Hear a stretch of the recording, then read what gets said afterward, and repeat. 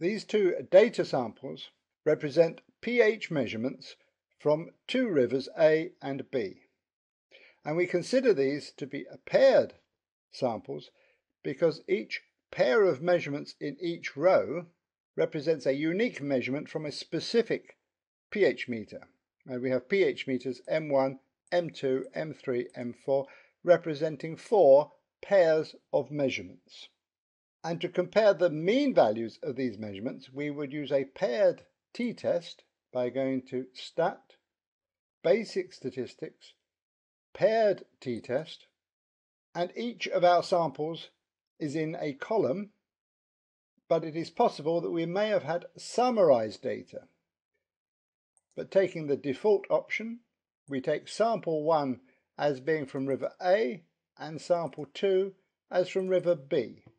If we click on options, it tells us that the t-test measures the difference between the mean values of sample 1 minus sample 2.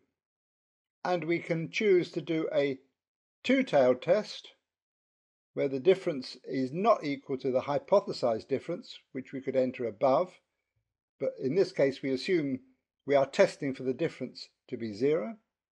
Or alternatively, we could have a one-tailed test, either less than or greater than a difference of 0.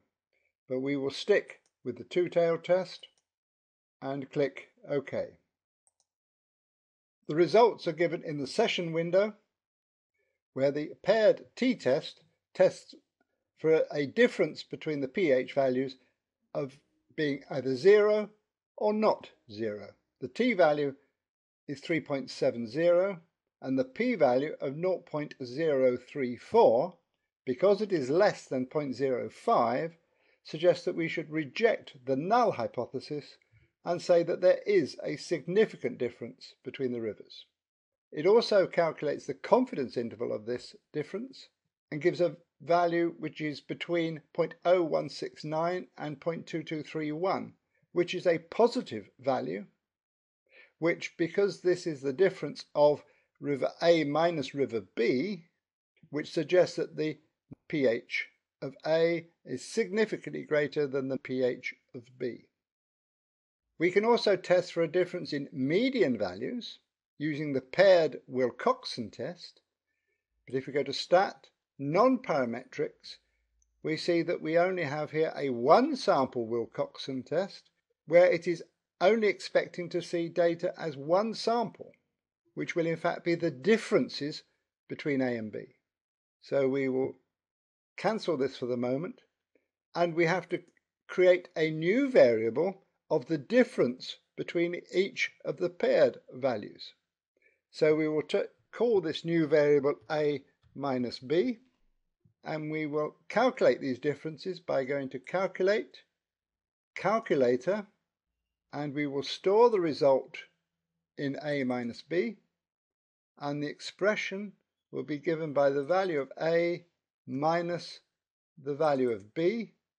Okay, so now we have the differences in a single variable, and we can go back to Stat, Non-Parametrics, one sample Wilcoxon.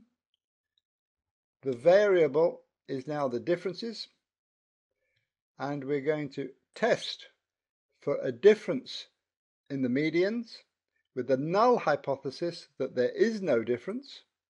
And again, we can choose a one-tailed or two-tailed test, and we will choose the two-tailed test and run OK. And the results of the paired Wilcoxon test are a p-value of 0.10. So with a p-value of 0.1, the paired Wilcoxon test is unable to detect a significant difference between the median values of the two rivers.